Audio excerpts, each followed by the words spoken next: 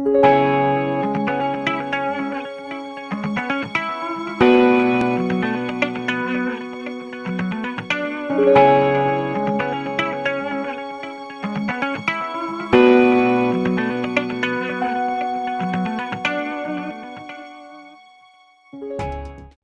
right, I'm going to call the meeting to order, and we're going to do a pledge of allegiance.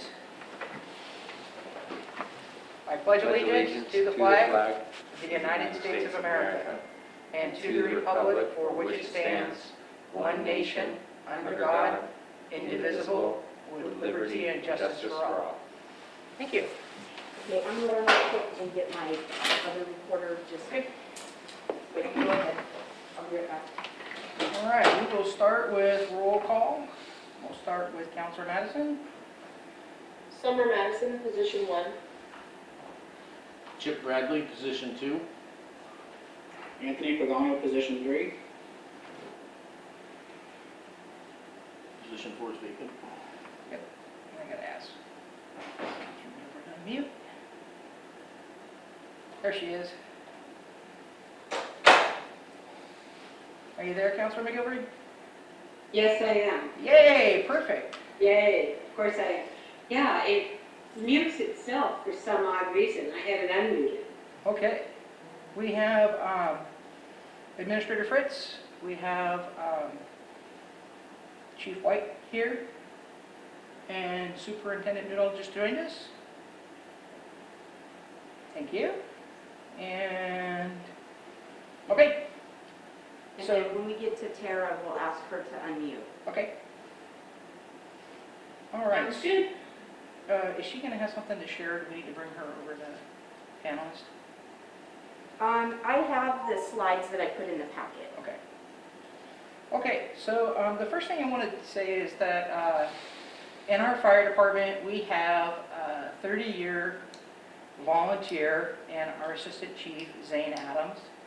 And we went out and gave him a really cute little axe made out of wood and handed that to them just before the meeting. They just got back from a call and may get called to another one, so we did it as quick as we could. So it's really amazing that he's given us that many years of his service and that he's been such an incredible volunteer all that time. And he's younger than I am. I don't know how he did it. He started when he was 19, and so it's pretty impressive. The next up, I wanted to go ahead and do a possible appointment and swearing in of council position number 4. Early on, I received an application from Phoebe Skinner. She attended our meeting last month. I checked her references. She comes with good education, good volunteer experience, and I think she'll make a good council member. So I would like to appoint her to the council and would like to ask the council to make a motion to approve her. And if you want to make it easy, you could just make a motion to approve the resolution.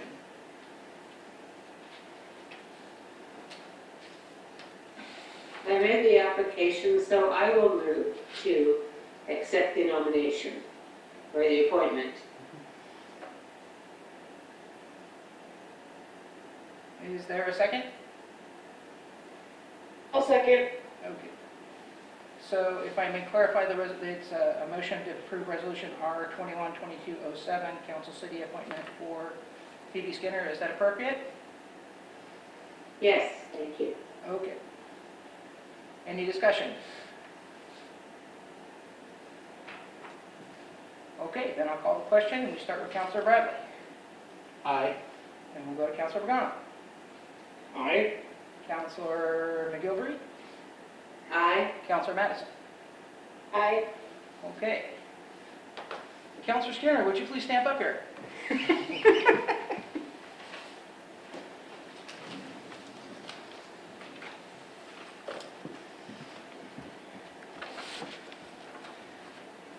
the cheat sheet. Would you raise your hand, please? I, Phoebe Skinner, I, Phoebe Skinner, do solemnly swear do solemnly swear to support the Constitution and laws of the United States to support the Constitution and laws of the United States and of Oregon, and of Oregon, and that I will, to the best of my ability, and that I will, to the best of my ability, faithfully perform the duties faithfully perform the duties of City Councilor of City Councilor during my continuance therein, during my continuance therein. so help me God. So help me God. you. You may sit right here. And I realize we're a little cozy, but we both have masks on, so we should be fine. And if you need to get your stuff over there, feel free to go grab it. And there's your fancy. Thank you. Okay, thank you. We now have a fourth person to vote. So may the record show that counselor, or position number 4 is no longer vacant, and that Counselor Skinner is present. And it is 6:35 p.m.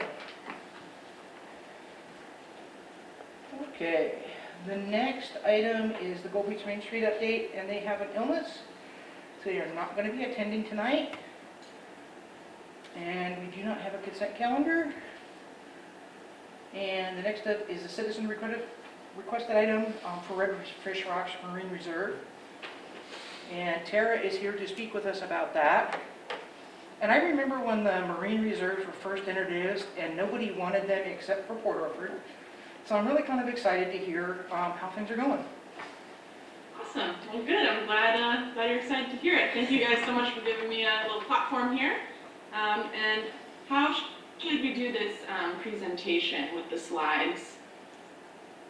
You do have slides you want to share? I do, and I shared them with Jody. They are in the packet, so if you want to just, you know, just go through just say we're on slide number 1, because I'm always hesitant to do the share screen when the thing's up there because I don't want to lose it. Sure, no problem. So they have copies of them in their packet. Okay, great. I'll just go through my little presentation here. All right, so my name is Tara Ramsey, and I work with the Redfish Rocks community team. We're a community organization up in Port Orford, and we do kind of events, activities, outreach, and education around the Redfish Rocks Marine Reserve. So we've been around now for 10 years, which we're celebrating our 10-year anniversary this year, getting some activities and events planned for this year. So we wanted to put that on your guys' radar, as well as just kind of talk about the good that we've been doing in our community, and extend an offer for anyone to get involved or for further involvement south of Port Orford. Alrighty. So a little bit of context. We're on slide 2 now for just why kind of marine reserves are important right now. The UN has declared it the decade of ocean science, and there's a global network of marine protected areas, which is crucial for scientists to help understand what's happening on global scale. So it's not just one marine reserve acting alone. We're a network of marine reserves studying and monitoring areas of interest globally. And currently, less than 3% of the world's oceans are protected, and there's still just a lot that we don't know. So there's so much happening in the oceans, so much changing, and we've only explored approximately 5% of the world's oceans, and 94% of living species on Earth are aquatic. So I kind of went in, I'm on slide 3 now. Why are marine reserves important? Number 1, they are living laboratories. So up here in Port Orford, we have a really good relationship with Oregon State University and ODFW, and both of those entities help us study the marine reserve. We follow fish movements, amongst other things. We watch populations. So there's a lot of science happening in the marine reserve, and it allows scientists to take a look at what's happening without the factor of kind of human development and taking of marine reserve species. And it is a long-term investment in a more sustainable future for local fisheries. We really do pride ourselves in Port Orford for working with the local fishing fleet. They did propose, where the reserve would be at Redfish Rocks, and we definitely haven't forgotten their involvement. So it is in the long-term investment in keeping our fisheries around for future generations. Marine reserves boost tourism and connectivity. The last thing there is, again, that kind of global network of marine reserves, including along the entire West Coast. We're one of many, and we can monitor fish movements, fish that are tracked. We can see them moving in and out of marine reserves along the coast, and that helps us study kind of the overall picture of ocean movement as well as other things like ocean acidification, and just creates a network for scientists to communicate.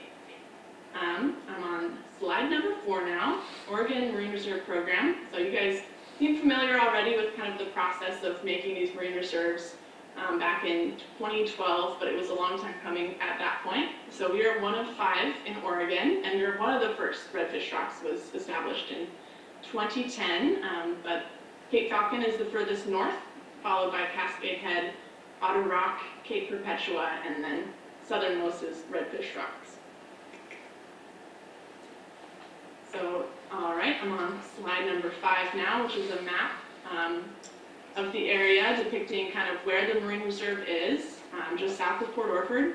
It covers 2.6 square miles, just off of the intertidal zone out to the Rock Islands, which are the view is known for. And it includes a bunch of different habitats, including intertidal habitat, boulder fields, emergent rocky islands, kelp forest, rocky reef, and sandy bottom. So that was part of the reason why this area was so selected, is it has a great variety of biodiversity and different habitats. And it's also connected to the marine reserve is the marine protected area. So the marine reserve is a no-take zone, and the protected area, fishing of Dungeness crab and salmon is permitted, but ground fish are still protected in that area. All right. So next slide, number 6, the Redfish Rocks Community Team. We are a nonprofit organization, and we're a diverse coalition of community members, including scientists, fishermen, business owners, educators, and volunteers, with the mission of supporting Redfish Rocks Marine Reserve through education, interpretation, and marine stewardship opportunities. And we've evolved a lot over the years. Originally, we hosted, monthly meetings in the community to talk about, issues that people, citizens would bring to attention, or talk about ocean science. And we've kind of, since, the pandemic and everything, we've evolved to now we're kind of creating content and virtual opportunities, and growing our network in that way as well. So here's a couple examples of our community engagement activities over the years. Interpretation plays a huge role in what we do. We do have a volunteer program where volunteers would stand at the Port Orford Visitor Center and just interact with the public and talk about the Marine Reserve, our history, our involvement with the different community entities in Port Orford, and also just talk about marine science. We also do educational programs and lots of family-friendly events. We're doing a beach cleanup as well this coming Sunday, if anyone's interested. But we try and keep everything, family-friendly. We've done lots of events for kids. We also created a children's story recently, which we're bringing into Port Orford schools to talk about the animals that you can find out at the Marine Reserve. And we also have lots of citizen science opportunities. Here you can see, or I guess, in the picture you can see my friend Maddie. She's taking a picture of a tide pool. Every summer we do something called a BioBlitz, which is an attempt to take a snapshot of biodiversity in an area. So you're trying to basically find as many species as you can, and through an app called iNaturalist, this is connected to scientists who can then have a better understanding of not only the biodiversity of the area, but also the health of the species, because they can tell from the pictures, if the starfish are looking healthier, etc. If we're seeing more sun stars, which is an important one right now.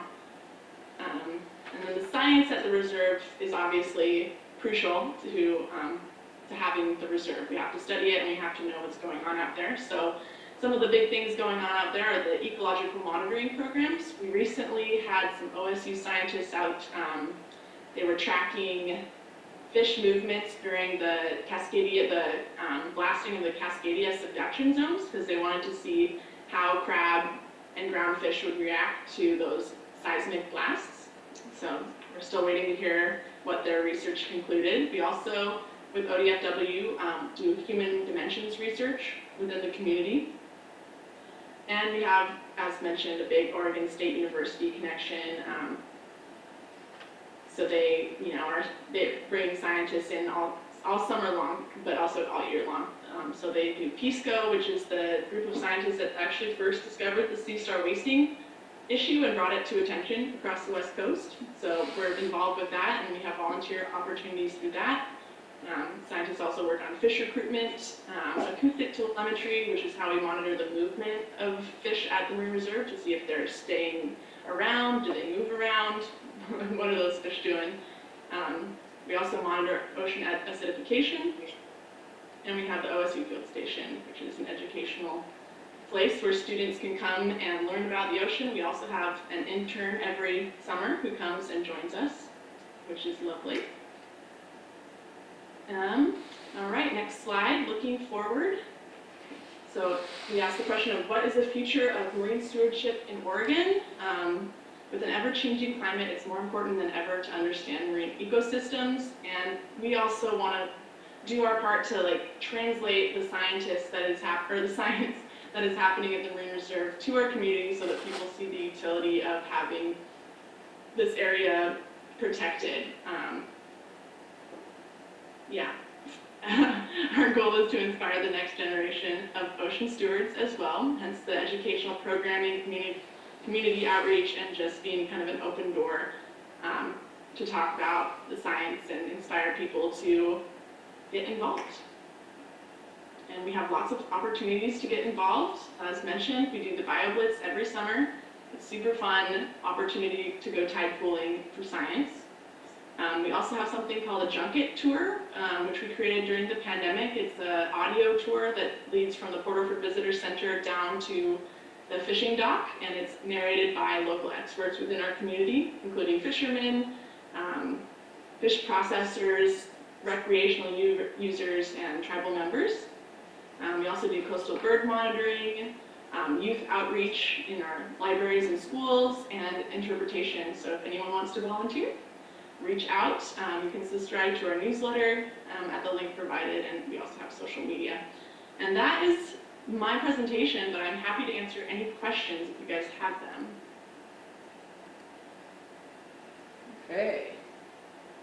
So, I don't have any questions, but we find it goes really quick if I just go through the list. Councilor Bradley. No questions this evening. Councilor Pagano. I don't have any questions. Councilor Skinner. Ms. Ramsey, I actually did have a question for you. I actually teach up in Port Orford as well, and I was wondering you're reaching out here to the city of Gold Beach. Have you guys been talking with the city of Bandon too? Have you been reaching up and down the coast?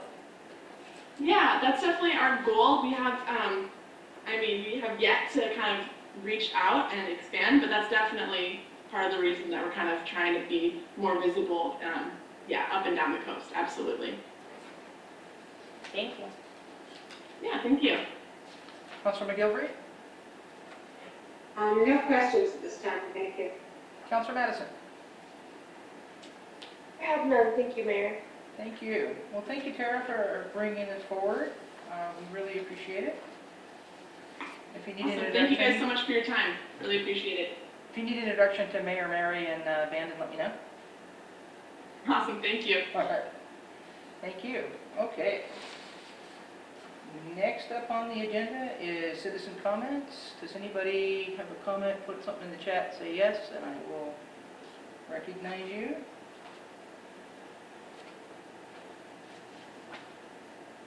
Okay, we'll move on to resolution 212208, possible local option levy for the fire equipment.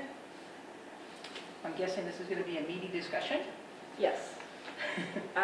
Where do we want to start?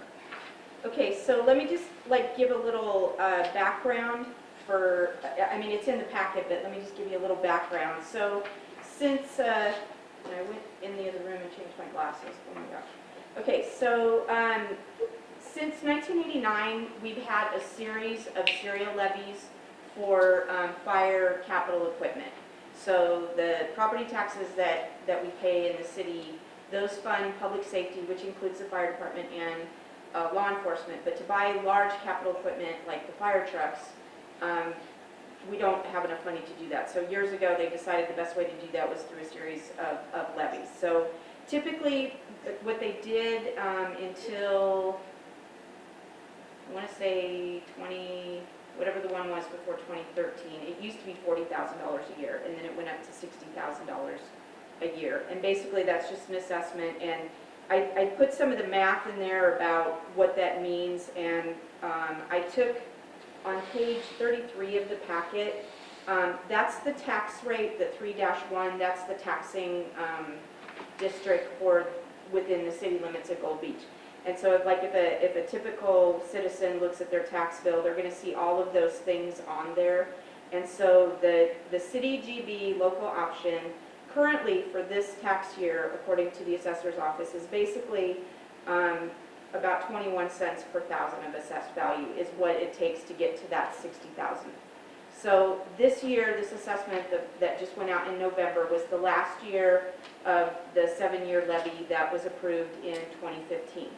So in order to meet filing deadlines to be on the different election calendars, there's certain times that we have to meet. And so in order to be, and this is a council decision, I'm throwing this out there to you. This is you guys to decide if you want to do this.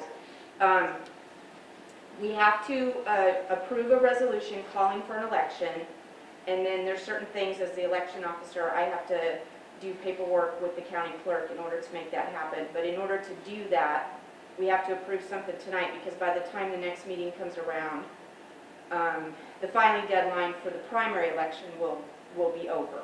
And Madam Mayor knows a whole lot more about politics than I do, but typically levies do better in the primary than in the general election, because usually there's a lot more stuff on the general election in November. So for our purposes, for the levy over the years, up until 2013, they were always slam dunks. It just was just a given. And then in 2013, it didn't pass. It was like, what? So that was kind of a shock. So we had to do a little more outreach for the following, and it actually failed again the next year, but only by less than, I think it was like 32 votes, something like that. But the kind of the weirdness of it is that staff, and that includes the fire department, the fire volunteers, the fire chief, me, we can talk about it until it becomes a measure. So once the county clerk's office assigns it a measure number, then we are prohibited by state law to discuss it any longer. But the elected officials, you don't have the same prohibition that government employees have. And so that's where we can provide you with all the information, but it's really the elected officials that have to get the information out there. Now we can put, and we did the last time, we can put something in the water bills before it becomes a measure, but once it becomes a measure, we can't, because again, we're in the front office, we can't appear to be in favor of or against the measure that's on the ballot. And it's not like a huge major deal, but there have been people in the past that have gotten in trouble, government employees, for appearing to be either in support of or against a particular measure. So we have to be kind of careful there. But for the last election, Councilor Campbell and Councilor McVeigh, they really got out there, and they would talk to Rotary and talk to the chamber, because it was kind of still going then, the senior center. So it's just, I think a lot of times people, they see our equipment and they go, oh yeah, we're doing great things. Well, it's like, okay, we're doing great things because of the citizens. It's not that the city has some secret pot of money that we fund the fire department and our equipment with. Now, I will say that, and I included in the council packet that report that Chief Krieger had put together, which is really valuable. And Councilor Bradley had said last year that we should shorten that to put it into the water bills. And we had started on that, and I need to ask in the front office where we're at on that, because we did actually, we're going to make it like a trifold kind of thing. And last time I remember talking about it was in November, so I need to talk to Kim and see if we actually did do that. But even if we had, we can send it out again. But that's just good information to get out to the citizens about, okay, this is the equipment that's available. And then these packets are left online too, so people can go look at it. But Chief Krieger does an excellent job of explaining what our department needs, how we can meet those needs, what's the best way, and, yeah. So anyway, so for the election, you guys, as the governing body, have to decide, do we want to go forward with putting it before the voters? And if the answer is no, then we don't need to talk about it anymore. But if the answer is yes, then we do need to pass the resolution tonight calling for the election. And then that sets into motion other things. Thank you. I'm ready to make a motion. Oh, Counselor Madison? I make the motion that the council adopt resolution R 2122-08, a resolution of the city of Gold Beach, County, Oregon, to submit to the voters of the city a measure concerning a 7-year capital projects local option tax for fire capital equipment and to call an election. Is there a second? I'll second. Okay, let's check for discussion. We'll start with Counselor Bradley. I know long-term, I'd like to see if there's a way we can fund them that isn't through property tax, but I know that we don't really have time to explore that, so, I mean, my vote is gonna be an aye, but Okay. Counselor Vaughn? Is there a way we can get those, if they haven't been made, if the trifold type things, the brochure things, can we have those made where the counselors can actually hand those out, go door to door type thing? oh, Is that something the absolutely. city can do? Yeah. Okay, okay.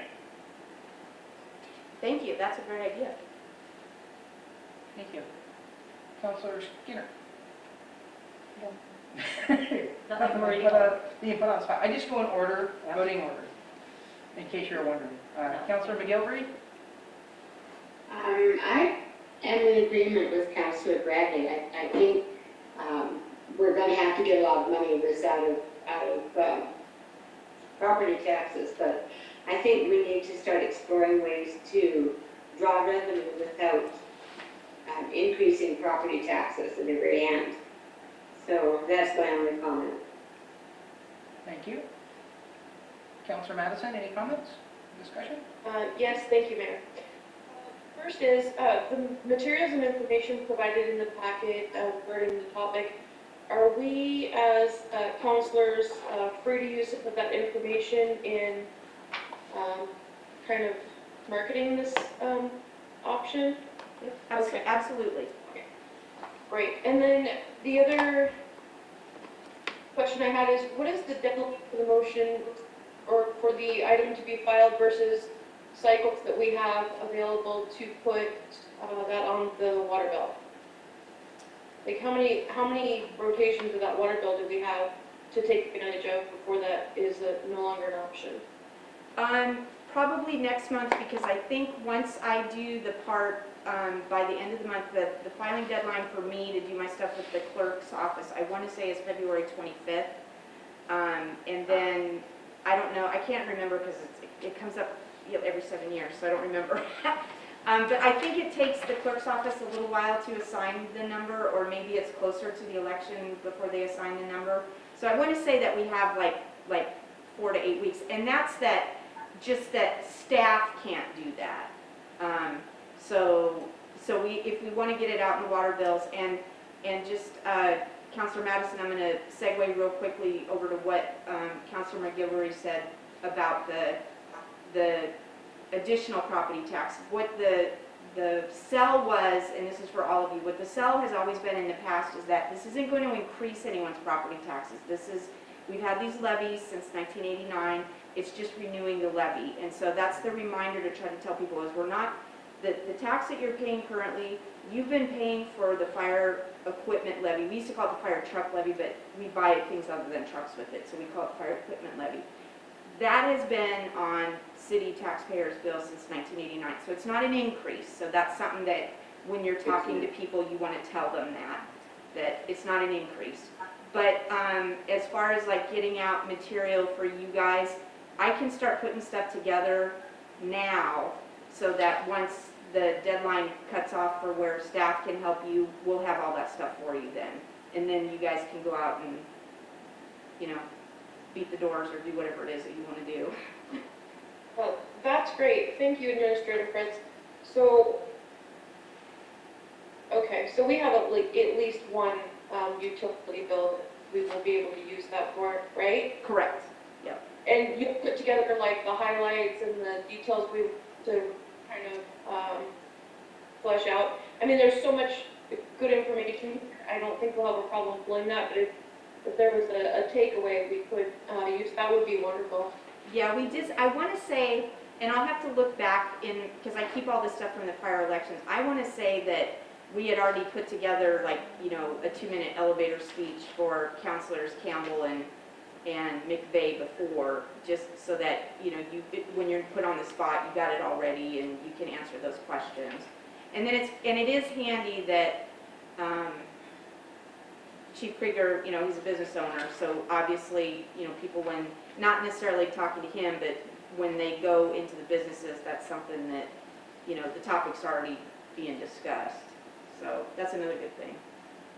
So and last question, I apologize. So what we were putting into motion with the fuel tax conversation, I know over the past couple of years, Chief Krieger has shared some really great video with me and just from my day job stuff. And so I'm wondering if like, would it be okay if we like put a video, a little promo video, like can we kind of do that? Because when they put a face to something like this, it really does pull people in close by things.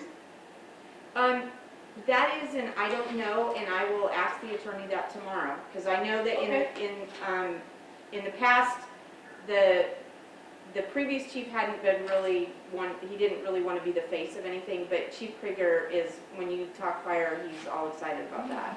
So, so I don't think he would have a problem putting together an elevator speech. So, so I will ask the attorney that, like, what's the fine line on like doing a video or, and then maybe we could put something on Mr. King's website too, you know, an informational thing about the levy. So. Yeah, that would be great. We've had a record number of calls this year, you know, really just showcasing the and it not being an additional tax, but, you know, a continuum is, I think, awesome. Yeah. That's all I have. Okay, thank you, Councilor Madison. Those are really good questions, and I'll talk to the attorney about them. Thank you, Councilor Skinner. Yes, may I ask a question? Yes. I was wondering, the city administrator, Fritz. That's There we fine. go, we'll get that. I was looking at the numbers, so the levy that just expired was a $60 million levy passed. The last one, not the 2013, but prior to that. But now in 2022, it's still just 60,000, the number's staying the same? Yeah, and I looked at the math, because previously we had said that it would be approximately 27 cents per thousand, but I think the reason why the cost is coming down is that there's been additions to the tax base, and the levy is always a set amount. So if there's more people within the tax base, that actually reduces the amount that each property owner has to pay, because they only levy $60,000. So So that they is, didn't estimate any need for an increase in that amount, the fire department? well, and I just took this off of what Chief Krieger's report was, and he was saying the next piece of equipment that they think that they need to acquire is in the range of, it looked like it was between like 225,000 and 400. So if we have a 7-year levy of 60,000, that's 420,000. So that's where I took that from. I took it directly out of what he was saying, what he estimated things would be. So I think so. Thank you. But also, right now, and Chief White and I were talking about that the other day too, is just the cost of things is just insane right now. So we probably wouldn't be able to buy a truck for that today, but hopefully in a couple of years' time, by the time that we've started to collect some of the money, the weirdness in, Superintendent Newdall and I were talking about this too, like we needed to buy a public works vehicle right now, it just would be stupid, insane, crazy, price-wise. So hopefully by the time we're ready to buy this next piece of equipment that the chief says we need, the price of things will have come down some. But right now, it's like a year out, like, to even order it. So, Thankfully, we don't need it right now, but So when talking about the levy, it is really focused on that piece of equipment that's missing from their fleet or their, that's, the way that he had written the report, it was like, okay, this is what we have, this is where I think we need to be, we've acquired this piece, we've acquired this piece over here is now what we need to be focusing on. And just off the top of my head, I want to say it's a type 6, but it's in there, but I want to say that's the next one that he says that we need. And he's really focused on, like, in the past, we've always bought engines. And he was the first chief that really came in and said, okay, we have this really expensive equipment to respond to things that we only have about 5% of the time. The things that we actually respond to all the time, like motor vehicle accidents, beach fires, wildfires, you can't use the truck like you see, you know, kids playing with the fire engine. That doesn't work for that kind of work. And so he was really the first chief that said, we don't really have the kind of equipment we need for this type of stuff that we do. yeah. And so that was kind of like a big departure from how we've done things in the past, and it made complete sense. Well, That's that why, makes, I was gonna say, that's a great conversation point when having the conversation about the levy. yeah, What you just said, what you shared. Thank you. yep.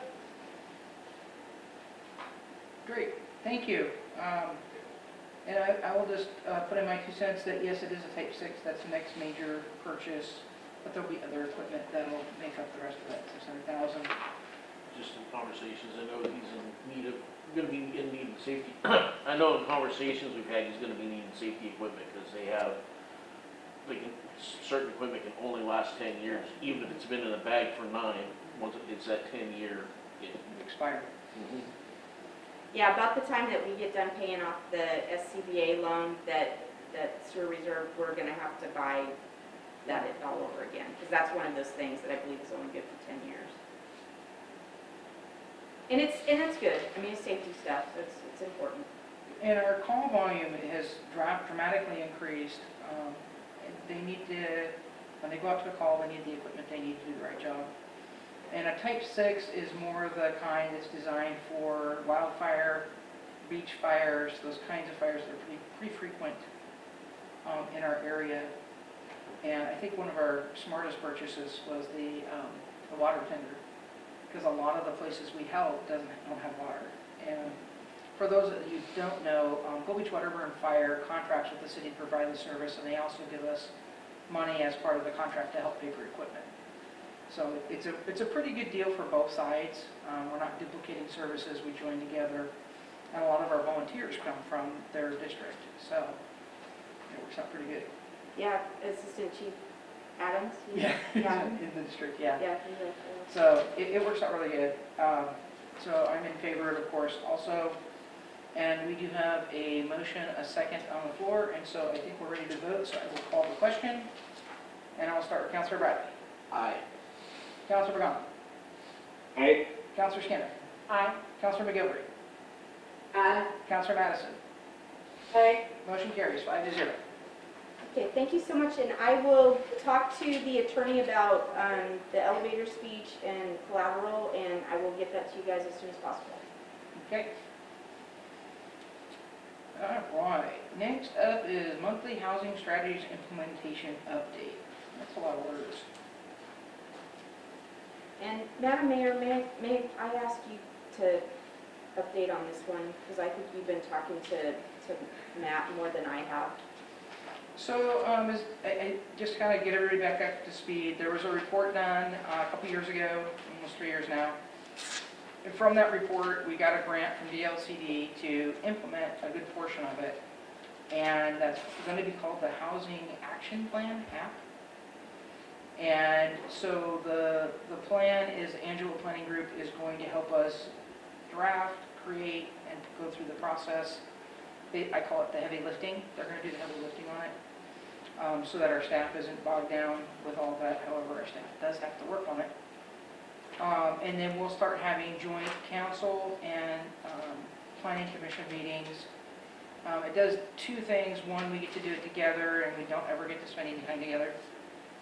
The meetings will also be more efficient because staff only has to attend 1 meeting and the public only has to attend 1 meeting for each section to give input, because these are zoning changes planning changes, which do require public input, which of course we want public input.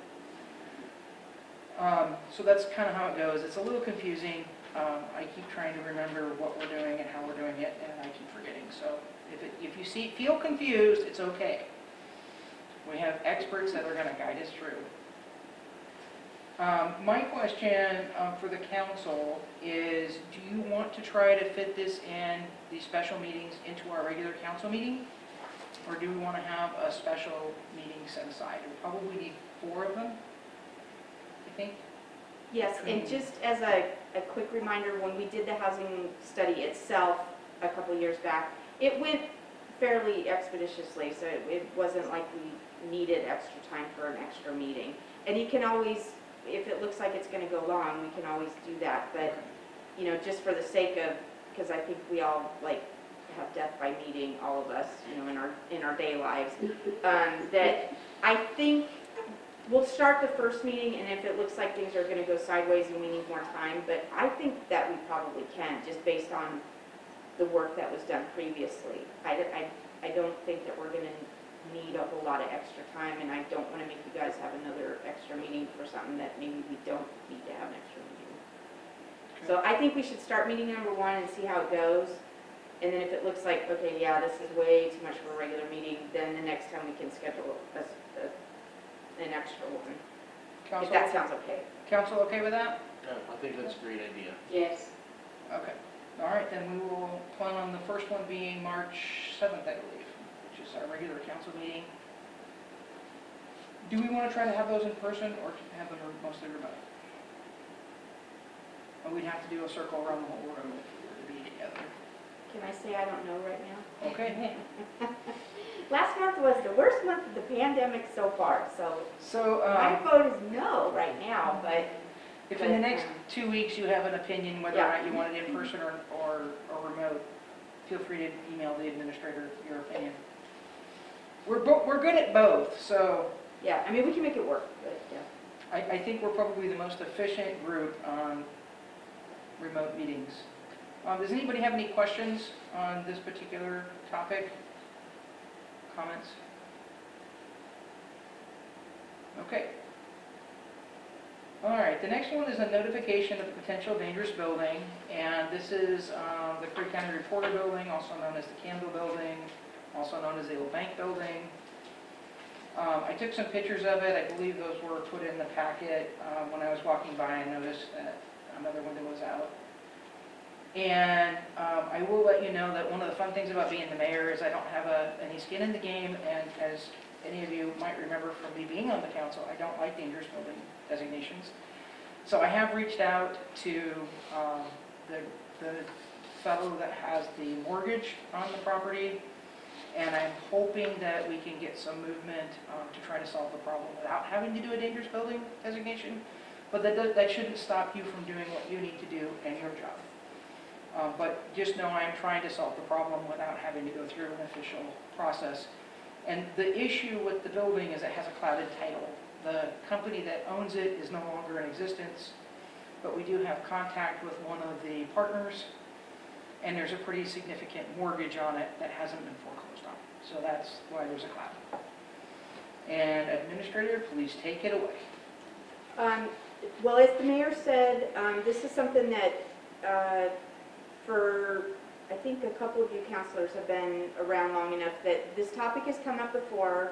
We actually have had a couple of executive sessions about some of the issues around the property.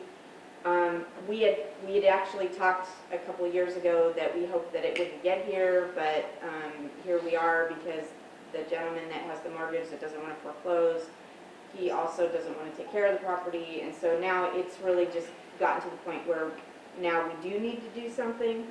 I believe the mayor does have a line on possibly helping solve the clouded title issue, but that's something that she's doing just like on a political level. It's not necessarily a city thing, but just trying to help facilitate. For those of you that don't know, her property management company is Cooperative Management Solutions, because Tammy likes to do things collaboratively. So she is working to try to help resolve that situation, not so much as a city thing, but just trying to help solve problems for people that ultimately will solve a problem for the city. But in the meantime, we have gotten to the point where, okay, we now are where it is officially a dangerous building, in my opinion. And that's part of what the code says. If staff goes out, takes a look at it, if we think that it meets the definition of what a dangerous building is by our code, then I am to notify the city council, so that's what I'm doing now. And then the next step, once I notify you, is that it's up to you guys to set a date and time for the dangerous building hearing. Now, the mayor can continue with the collaborative approach that she has, and if we get to the date of the meeting and we have a resolution, it's sort of like going to court. You go there and it's like, we've got a solution, it's all good. We don't necessarily have to have the hearing, but we do need to set the date and time. Typically what we've done in the past is once I notify you, we just put it on the agenda for the following meeting because there's certain notice requirements that I have to do to the property owners.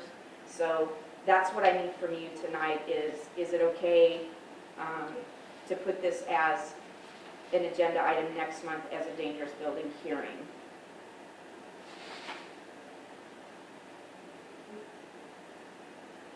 All right, council. I say absolutely. Good luck with trying to move forward on stuff, Ms. Mayor. I think that if we don't do something about it now, it's just gonna sit there and rot even worse and nobody's gonna take care of it. Yep. So I say we move forward on it and do whatever we have to at this point to get it cleaned up. Do you need a motion? I don't think so. Well, actually, we were supposed to set a date and time certain, so yeah. So I guess a motion that we'll have a dangerous building hearing at the next regularly scheduled council meeting. Would you like to make that motion, sir? Sure. I'll make a motion that we have a dangerous building, say it again, dangerous building Hearing? hearing At the next council. at our next city council meeting on March 7th. I'll second. Seconded by Councilor Madison, I believe. She lit up first. I'll do a quick round of discussion. Councilor Bradley. Pictures speak for themselves. Councilor Begano. Yeah, I think we need to move forward on it. It's an eyesore. It's something that hasn't been taken care of. They know it hasn't been taken care of. The lien holder, the owners, everybody. Nobody's done anything with it, so. Councilor Skinner. That was my question. So the owner hasn't cooperated with the city in the past on moving forward, but they're cooperating independently, looking at possible solutions with you outside of your role? So the current owner just wants to give it back to the mortgage holder, but the mortgage holder would have to do a foreclosure process. Which is not going to do. And And the it's a current private owner and the mortgage person have not been cooperating with the city in the past? Well, the LLC that was dissolved, technically they are still the owner because the gentleman that the mayor has been talking to, the lien holder, has not foreclosed. They actually wouldn't mind just turning it back, but the gentleman that has the lien has not wanted to foreclose. He wants his money, and it's like, okay, but it's kind of, if they're not going to pay you, you're not going to get your money. And the so it's- timeline on this, oh gosh, this has been going on for years. yeah. I mean, it started. 2010, Thank you. the town partners went out Yeah, of business. Thank you. That was the number I was looking for. Yeah, I mean, it's been a really long time, but the one of the partners, the other person, we weren't able to locate them, but they would be happy to work with the city to try to resolve something. But anyway, so the mayor's working with the lien holder. I think she's made a good first stab at it, and hopefully, we would prefer to not, whenever the city has to get involved in dangerous buildings, that means we end up having to spend money and lien the property, and then we don't get it until the property sells. And in a situation like this, where we might not get the money back. So we try to find other ways to get it resolved. Thank you. Thank you. Councilor McGilvery. I would have to agree with Councilman Pagano. I think it's an eyesore, and I think something has to happen, and hopefully we can get some agreement from the owner of the property to make a move or go ahead and go with the lien. Counselor Madison? I'll mirror the sentiments of my fellow counselors. You know, that building that's now the first stoplight that from the north, in town, but it also sits right in the hub of what I would consider the historic district of our city. And there's just so much sentiment and adoration for that building and so much potential. And I just certainly hope that there is some resolve in moving forward and hoping the best for the property owners, and however that works out. Mayor, I just want to thank you for going out of your way to help mitigate that. I'm certain that's going to help the process, however it ends up. Thank you. The administrators always said the mayor's like the Queen of England, no power but lots of fluff, and so I'm trying my fluff. You have influence. I don't think that's exactly how you worded it, but anyway. And I am hopeful because the market is up, there are interested buyers, so it might be resolved before you have to do what you have to do. With that, I will call the question. Councilor Bradley? Aye. Councilor O'Donnell? Aye. Councilor Scanlon?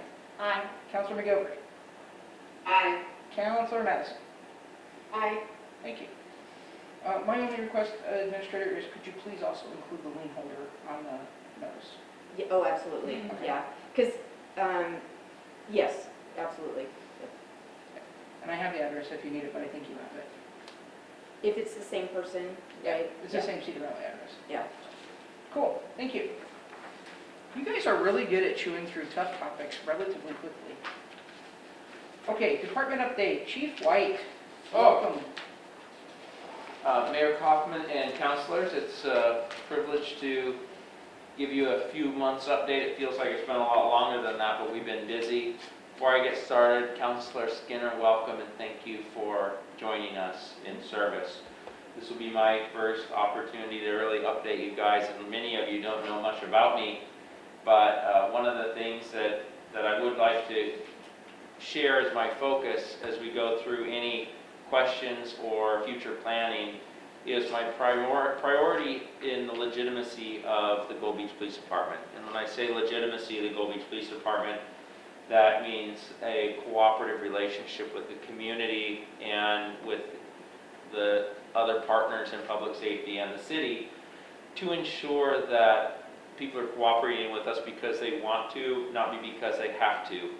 And there's a lot of ways to get this done, but in this small community, I've only been more reassured since assuming this position that we have an amazing community of support, and we have a lot of opportunities to make a difference. We've got a lot of things going well for us and a lot of work still to do to keep that momentum.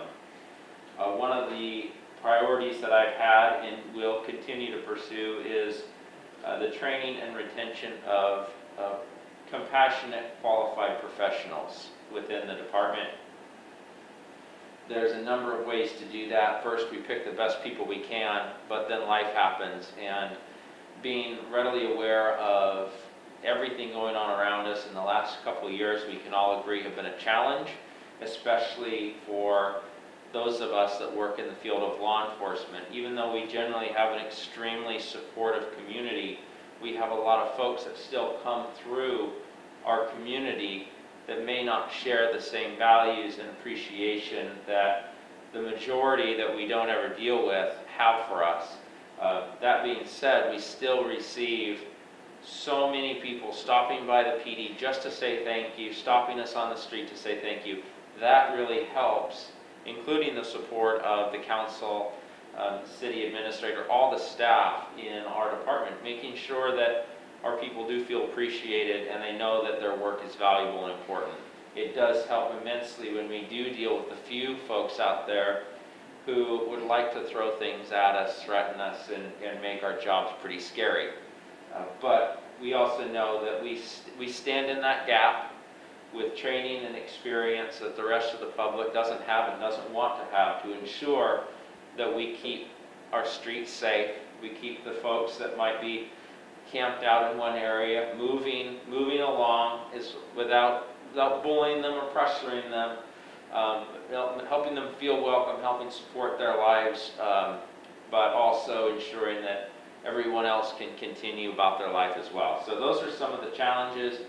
One of the ways that, besides just working with, communicating, and appreciating the staff we do have, is continuing to feed them with training and helping them mature in their careers. And one of the things that was initiated before I came in, Sergeant Teeter preceded me by a couple months. He began to set up training. One of the things Gold Beach hasn't done in a long time, if ever, is be a network of facilitating, hosting training sessions. So that's not only getting instructors in-house in some of the more critical components of use of force, taser, firearms, weaponless defensive tactics, but it's also building a relationship with our fellow agencies and the state, which he started and we've continued to do. And just in the last few months, Sergeant Teeter co-hosted a resiliency training that was partnered with Brookings Police Department, the Sheriff's Office, and Gold Beach PD. Was hosted in Brookings, and almost all of our officers had a chance to go free of charge thanks to his work, in order to make sure that their paths forward were set in a positive direction and they had the tools to take care of their families through that resilience. Second, the not so fun part, but what gets us in trouble, and had new laws passed regarding changes in the taser requirements. We have, he's also a taser instructor and use of force instructor, so we completed a new taser update training. We've had firearms training since in the last few months, hosted a field sobriety refresher class with DPSST that the instructor said brought the most number of students that he's had in a class since COVID started.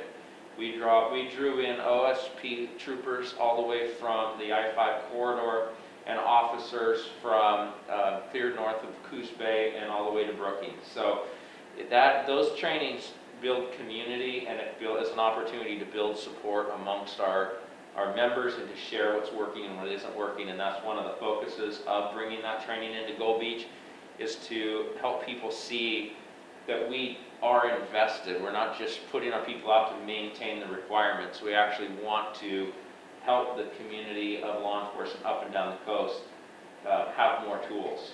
This weekend, and that occurred at the library, building relationships in the community. We have great facilities to do this type of training, and that was where we did that. And then this weekend, we're working with the high school to do a weaponless defensive tactics refresher course, which helps us try to not injure people, that's why, and not be injured ourselves in the event that we do have to go hands-on with an individual. So I'm excited for that and really appreciative of his vision to invest in our officers. One of the other things that we did, and I'm extremely proud of because part of my past career was as a deputy coroner. Gold Beach is the only agency in Curry County that has a deputy medical examiner on staff, and right now that's our administrative assistant, Gail Whitmore, and we know that it takes time to get up to speed, and she's given us that. I'm thinking about 5 years or around that time I'm going to retire. So we this last few months we were able to get Officer Sarah Ehrenfard, who's got a keen interest in these detailed investigations, especially death investigation, trained and certified as a deputy medical examiner, and that requires cooperation with the state medical examiner's office. She went to Medford, got to participate in autopsies. But it's simple to think that a death investigation is just an investigation. It does require similar skills, but the way that you conduct the investigation, especially the way you integrate with the surviving family and loved ones and friends of an individual, changes the outcome of the entire experience. And that's one aspect that is a very critical component of anyone that works in that capacity.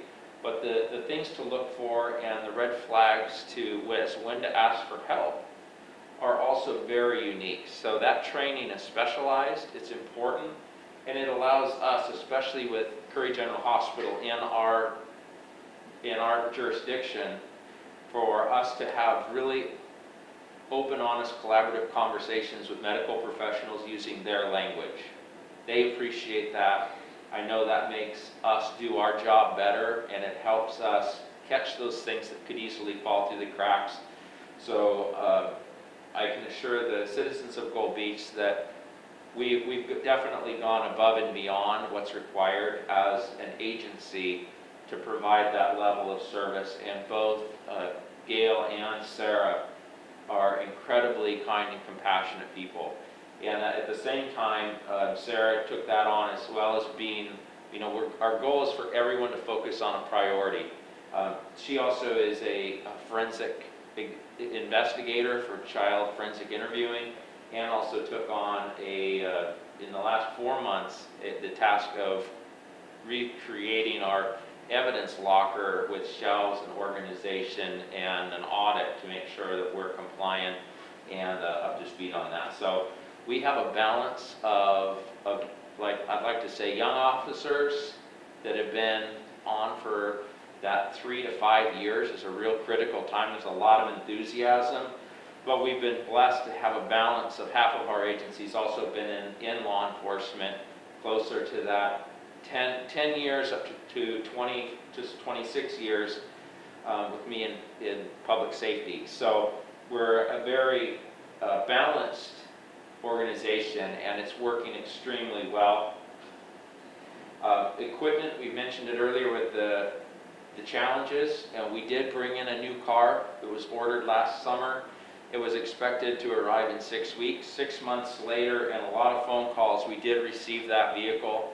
It went all over the country before it got to us, but we really needed it. It replaced a 2004 Ford Expedition that just sold by sealed bid last week. It served us well, but it was worn out, really, really worn out.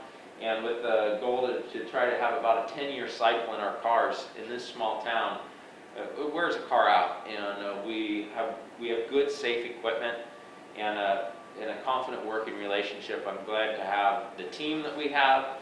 And I know that I've never worked in an agency that I've had more support and knowledge and experience available to tackle almost any problem that would come up. Mainly, I know that City Administrator Fritz does her job night and day, and I appreciate her experience in helping make sure that she tells me what I need to know before I need to know it. So thank you, and everybody in Public Works and the fire department. It really is exciting to come to work here and be part of this team. Any questions? Yeah, Chief White is, no, I mean, he tells me all these things, it's like, whoa, I didn't know that, no, it's the other way around. He tells me exciting things every day. Just a gentle reminder that we use official titles in our council meetings from our council rules. I would like to share with the counselors, if you don't have any questions tonight, I'll give out my cards. They're up front, they're anywhere. I am, whether it's a business owner, somebody that just wants to talk to me, anything else, but especially for you guys, if you want to take a drive through the city and point out things that you see that you have questions about, or you want to sit in the office and just share concerns that you hear or want answers to, or what we're doing about it, please just let me know, and we will make that a priority. It's a surprise for a lot of folks when they realize that I'll just tell you to get a group of your friends together, whether you're in a house or a business, and I'll come and answer any questions you have. I'm pretty shameless, and I don't even need warning in advance. So it's been exciting to go into businesses, and they do, when they figure out that that's real, they do bring in more and more people that don't even have anything to do with them, but they had a question, so they invite them along. Yeah, go ahead, Councilor. I will say that Chief White will also talk to teenagers in group if you just bring them into his office. Absolutely. Citizens of all ages. Yeah. Have you been doing things with the you haven't been here during normal times. So I assume when normal times reappear, you'll be doing things at the elementary, at the K-8 school as well? Yeah, and I have had, we've had more challenges and opportunities to be involved at the high school since I started. And I know that Sergeant Teeter has had a very active engagement at the elementary school, and I'm excited to join in that and be more involved. one of my early things that I did was start a school resource officer program, and am a certified school resource officer. So I do love to work in the schools, and it's making sure that I keep those priorities in focus. And just Counselor Bradley, when he came on, because COVID, normally we would have a tour with the different departments. And now that Counselor Skinner, you're on board, so we will get you in touch with, we're going to hear from Superintendent Newdahl in just a sec here, but in normal times, we would give you a tour. You could go see the wastewater plant and all that, good stuff. So at some point, hopefully in the not too distant future, we'll be able to get you to see all the different parts of the city. Any other counselor have any questions for the chief? I just have a comment, Mayor. Sure. Chief White, I just wanted you to know I really appreciate your leadership, your professionalism, and the collaborative approach. The emphasis of training and decorum invested in your department really has the potential to build a dynamic law enforcement team. And your enthusiasm and your knowledge are a welcome breath of fresh air, and I just really appreciate you for taking the job. Thank you. Thank you for your continued support. Anybody else? I want to just echo what Councilor Madison had to say, but also, are any of the trainings that you guys do, obviously not like firearm training and stuff, but how to protect yourself type things, are those where you open them up to the public and stuff, or no? Well, obviously not right now with COVID, but. Yeah, COVID has been a challenge. Before COVID, I actually, when I was still working at the sheriff's office, I did group trainings with the school, with girls from the basketball team. I did numerous things that were community related. I would love to get back at that because it's invaluable, especially with the teenagers. It broke down barriers and opened up communication to this day with those young people that I wouldn't have had otherwise. So I do hope that that's something in the future. I will expect that as we take on more community challenges, we will bring people together in a community forum to get some input in that. Luckily, we're just not at a place right now where that's essential, but it's something that I welcome and value for sure. Awesome. Anybody else? I have one more quick question, if you mind. Sure. Chief White, do you have any feedback or experience in a neighborhood watch or a next door type program? And is that something that you could see being implemented here in the future in Gold Beach? Yeah, that was actually something I was just thinking about when I made the last comment. One of my jobs before I became an administrator was a community resources deputy, and I managed a program instead of calling it Neighborhood Watch because it required a lot of collaboration to really make that program work, and it would burn people out. But really to put together a neighborhood safety program that allowed every level of involvement in a community. So some folks really took it seriously, and some folks just wanted their number available in case they were out of town and someone wanted to get a hold of them because their water was running out of their windows, But yes, there's been a lot of that in my past, and it's something that I think Gold Beach really needs to focus on in the coming years. So I expect there to be more challenges. Everyone may not know, I know it was spoken on several different levels, but very early in my beginning career back in 1999, I went to counterterrorism school and continued in counterterrorism and domestic terrorism throughout my career. And it was a great opportunity to learn things I wouldn't have known. But at the beginning of my career, so 20 to 30 years ago, if you wanted to keep bad things happening in your neighborhood, you put up motion lights on your house, and it drove criminal behavior to the houses that didn't have motion lights. Well, now everyone's got street lights up and motion lights on their homes. So the next level today is camera systems. So if you have cameras on your house, they don't want to get recorded. So they'll go to a neighborhood where there aren't cameras.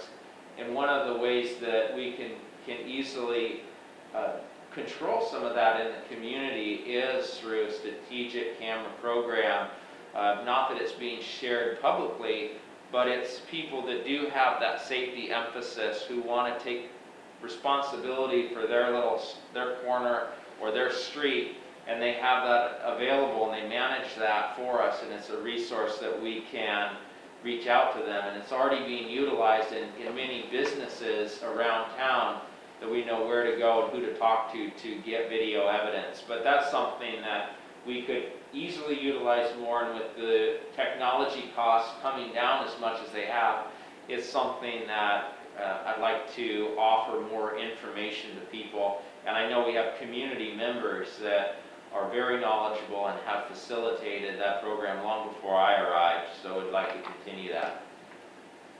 Thank you. Anybody else? Questions for Chief White? Comments? Okay, hearing none, I just want to remind counselors, if you haven't been to the training, if you do want to speak to staff, you do have to let the administrator know and technically get her permission. So even though Chief White has opened it up, you got to follow protocol. A little bit like the military. She's never, to my knowledge, ever restricted anybody from doing that. But I've also found, even when I was a counselor, sometimes if I talked to staff, even as a business owner, I would freak them out. So it was always better to let her know and then have her say, will you please talk to this person? So. And I would just say, and I appreciate that the mayor has always been very hypersensitive of the chain of command, but some of the background on that was that in the past, counselors would contact police officers directly and not go through the chief, not go through, and so then there was kind of this very fine line prior to me that was drawn, where it's like, okay, from no, but I will say, because we have a different kind of relationship with Chief White, he is, you know, I feel sorry for Will. He's gonna, you know, you're a tough act to follow. Or Will go first next time, because it's like, yeah, what are you gonna say, Will? If the council members want to talk to Chief White, I don't have a problem with you contacting him directly. I do have a problem with contacting police officers directly, because if you have an issue or a citizen brings you an issue about a particular police officer, whether that's an interaction with a traffic stop or whatever, please come to me first, then I'll talk to Chief White. But please, that's where the fine line is like not contacting staff members directly, because it does, like the mayor said, as a business owner, some of the people are like, okay, is the mayor talking to me, or is this Tammy Kaufman, the property owner, talking to me? And so, but because Chief White is so out there and loves to talk to people, you guys feel free to talk to him anytime. You don't have to talk to me about it first, but please don't talk to the staff unless you talk to the chief. Because it does freak out the underlings. Because they, you know, it's like they don't, it just freaks people out, so, yeah. And But feel free to contact Chief Wood.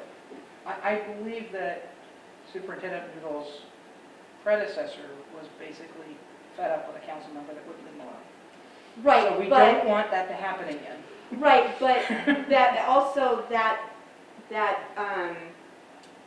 superintendent was very, that I don't want people to contact me. You know, there's a way, there's a thing that needs to go through, and you need to go through that channel, but,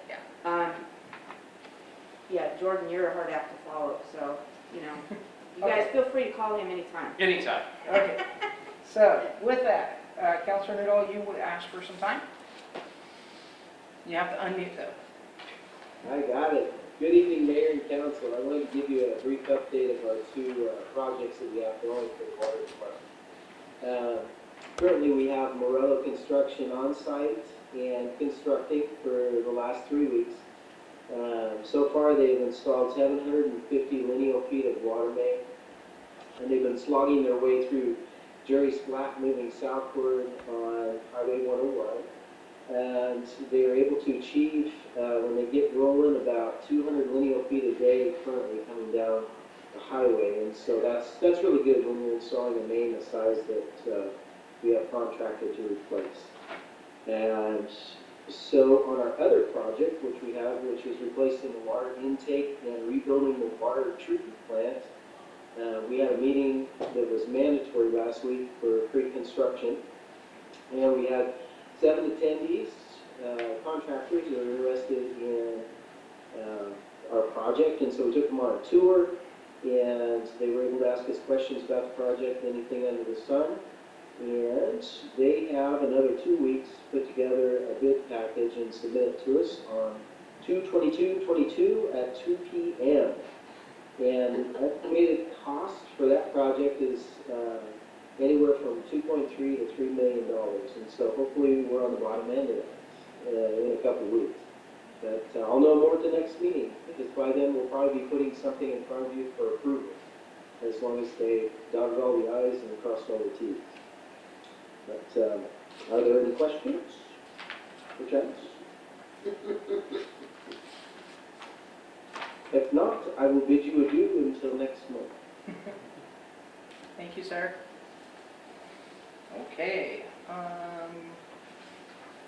with that, we will go to counselor comments, and we always get to start with Counselor Madison, because that's who's listed first. Thank you, Mayor. So, first off, I just wanted to kind of recap all the planning training opportunities that were provided to us, and thank Administrator Fritz for making that happen so quick. And I think what was most entertaining about that is that those of us that attended got kind of collaborate a little bit and talk about our takeaways and what we found interesting about that. So that was great. And yeah, the first one especially was just tremendous. In fact, we got to stay on for an extra hour in our little breakout session and just talk shop. And so that was great. I just wanted to say thank you, Administrator Fitz, for pulling that off. It was awesome. Thanks. Okay, I actually have to, that you can thank Mayor Kaufman. She was the one, I actually knew nothing about it. She was the one that told me about it and said, hey, we need to send this out. So thanks to her. But I'm glad that you got something out of it. That's awesome. Yeah, I think we all did. And thank you, Mayor. Appreciate that. Always looking out for us. I really do appreciate that. Yeah, it was good training. Anything else? No, thank you. Thanks. Counselor Bradley? I did have a board member of the fireworks fund reach out to me, kind of explain some of the ideas they have, and they wanted to approach the council, so I made sure that they had Administrator Fitz's email and instructed them what to do to talk to her if they want to get on the agenda, so hopefully you'll be hearing from them. Okay. And if anybody ever wants money for public stuff, our administrator is actually our tax administrator, so she makes those decisions. So they're welcome. If it's the promo money, yeah. For promo money, they are welcome to make presentations to get the word out here as well. We usually make time for people, but a lot of people don't realize she's the money person. So, okay, anything else, sir? No, that's all I have for you. Okay, Counselor Bogano. I don't have anything. Okay, Counselor Skinner. I am looking forward to working with you all and learning. There's so much to learn from all of you, so I'm excited. Thank you. Thank you. Counselor McGilvery. Well, this last month I did attend the Fair Board meeting. Thank you. Did become that liaison and found it a very interesting process. They're certainly going forward, you know, whole hog for the fair, so I think we're going to really enjoy a nice fair this year. They're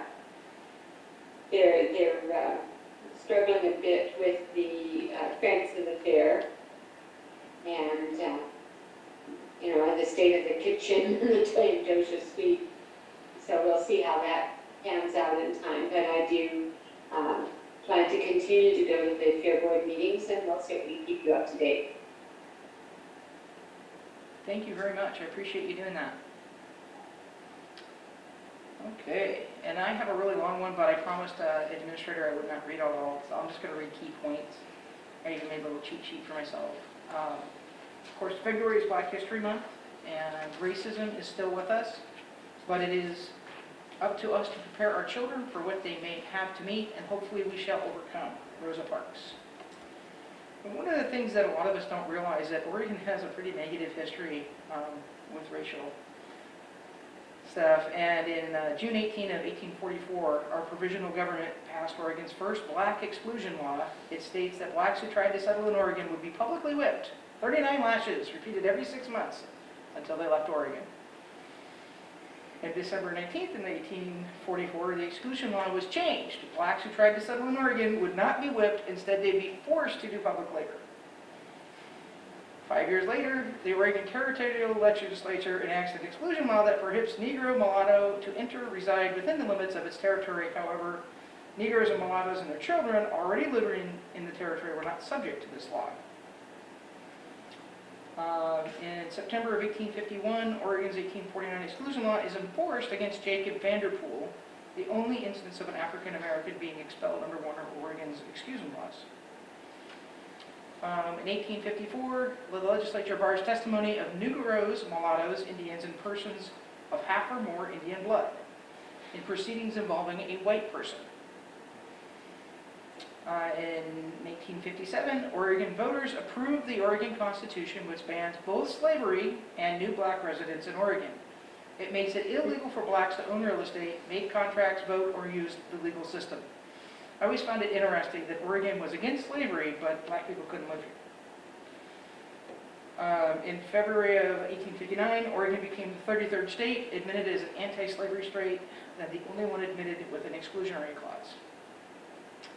In 1862, Oregon legislature passes a law banning interracial marriage and institutes a $5 annual tax on blacks, Chinese, Hawaiians, and mulattoes. Those unable to pay had to perform ward maintenance. In 1900, Oregon voters reject the proposal to repeal the exclusion law in the Constitution. In 1922, Beatrice Kennedy became the first African-American woman to graduate from Lewis and Clark Law School. I'd really like to meet that lady. Wow. She's not here anymore, but that must have touched some guts. Didn't you graduate from Lewis and Clark? Mayor, I was just making a note to ask my husband, who was an archivist and special collections librarian at Lewis and Clark, about Beatrice Kennedy. Thank you.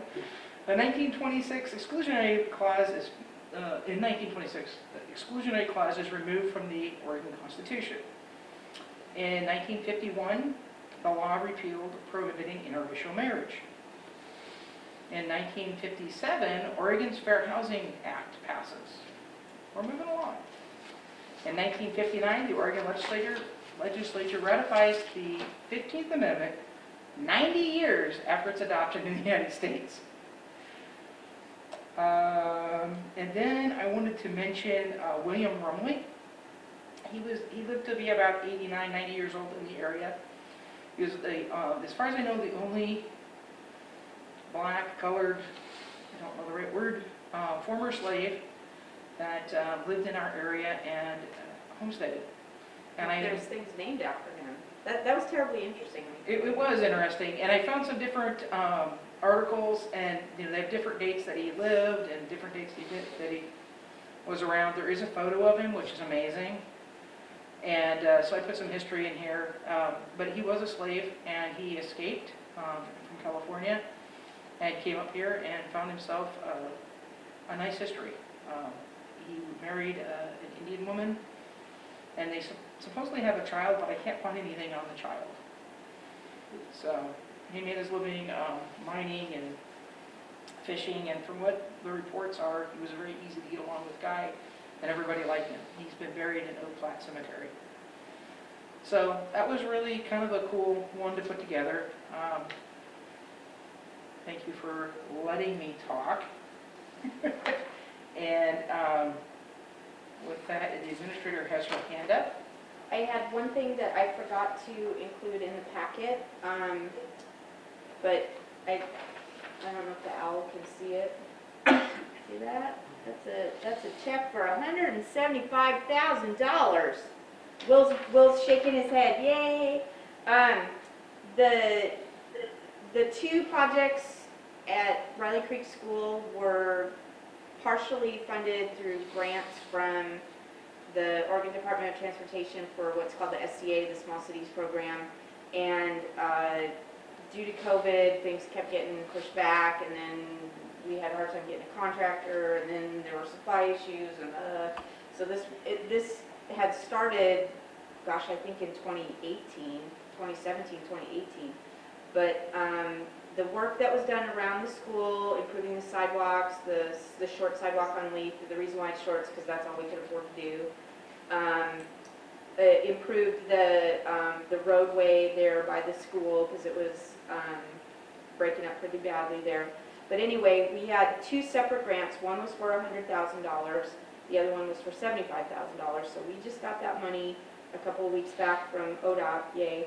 The overall project cost was more like $260,000 because part of that was due to COVID too. But at least $175,000 of the stuff that was done near Riley Creek was paid for by ODOT.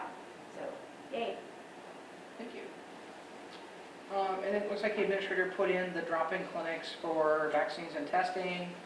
I don't know if you noticed, but there was a huge influx of COVID in the area, and there was nowhere to get tested because the hospital got overwhelmed. And they do that as a courtesy. They really are not our public health authority. The state is, and so the state has agreed to do some more tests, and the dates and times in there. It's Tuesdays 11 to 4, Wednesdays 2 to 6:30 at the library for vaccines, and then drive-up testing is Mondays 11 to 5 and Thursdays 11 to 5 at the Great Health Foundation, which is across from the hospital.